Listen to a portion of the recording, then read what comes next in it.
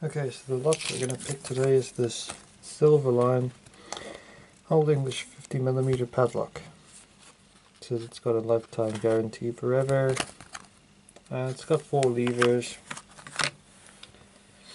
and it says it's made of forged steel. At least the shackle is. There's the levers, so they have to be lifted quite high. And see there, it's working with its key. Now, take this bit, the short post, and attach the tensioner, just like that. Take the longer wire, turn that round, and apply some tension, and then start to pick. So I'm starting from the front. 2, 3, 4, 1, 2, 3, 4, 1, 2, 3, 4, 1, 2, 3, 4, and it's open. And the fastest I've picked this before is 17 seconds. The longest, not sure, maybe a minute first time.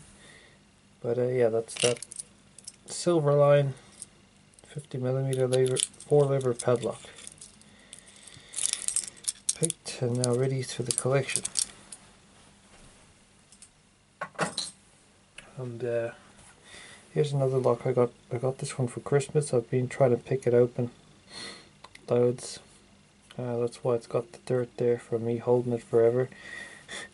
But yeah, it's all brass, 770 Squire Old English padlock, and again it's got 4 brass levers, but I've only picked this once, and the hard part is not maybe that bitting only, but also it's kind of hard to tension, because I'll show you when I put with